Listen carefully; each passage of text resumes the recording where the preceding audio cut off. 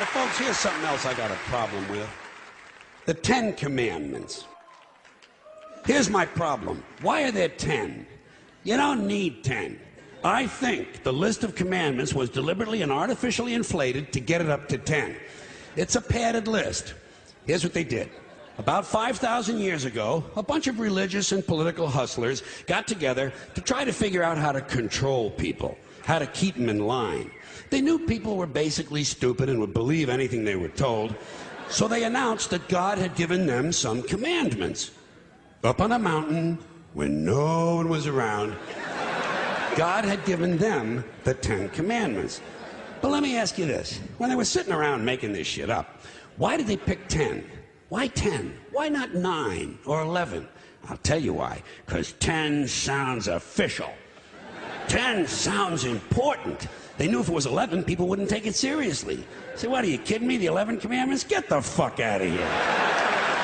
But 10 sounds important. 10 is the basis for the decimal system. It's a decade. It's a psychologically satisfying number. The top 10, the 10 most wanted, the 10 best dressed.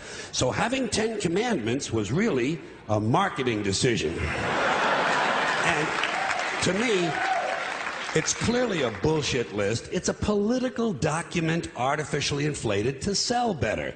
I'm going to show you how you could reduce the number of commandments and come up with a list that's a little more workable and logical.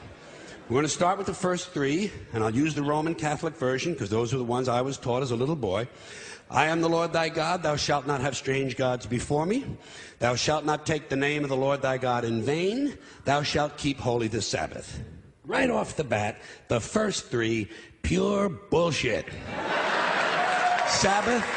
Sabbath day, Lord's name, strange gods. Spooky language. Spooky language. Designed to scare and control primitive people.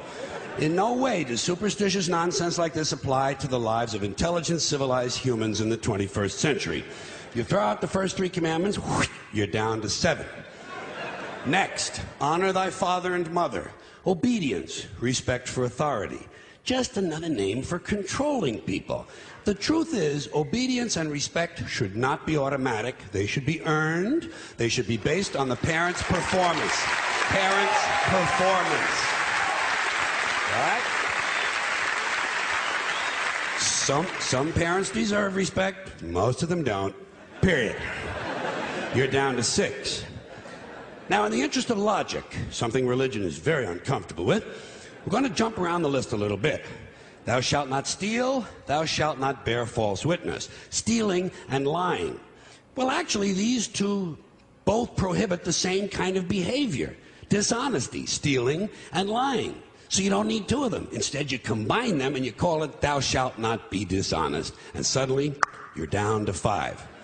And as long as we're combining, I have 2 others that belong together. Thou shalt not commit adultery. Thou shalt not covet thy neighbor's wife. Once again, these 2 prohibit the same kind of behavior, in this case, marital infidelity. The difference is coveting takes place in the mind, and I don't think you should outlaw fantasizing about someone else's wife. Otherwise, what's a guy going to think about when he's waxing his carrot? But marital fidelity is a good idea, so we're going to keep the idea and call this one, thou shalt not be unfaithful. And suddenly, we're down to 4. But when you think about it, honesty and fidelity are really part of the same overall value. So in truth, you could combine the 2 honesty commandments with the 2 fidelity commandments and give them simpler language, positive language instead of negative, and call the whole thing, thou shalt always be honest and faithful, and we're down to 3. Thou shalt, they're going away fast. Thou shalt not covet thy neighbor's goods. This one is just plain fucking stupid.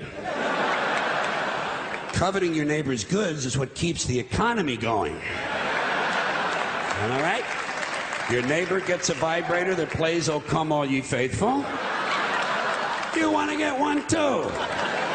Coveting creates jobs. Leave it alone.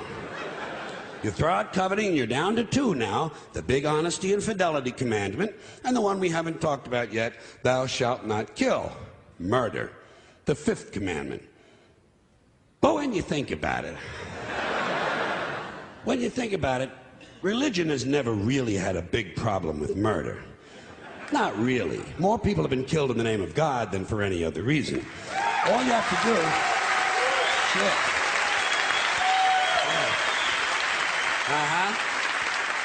All you have to do is look at Northern Ireland, the Middle East, Kashmir, the Inquisition, the Crusades, and the World Trade Center to see how seriously the religious folks take thou shalt not kill. The more devout they are, the more they see murder as being negotiable.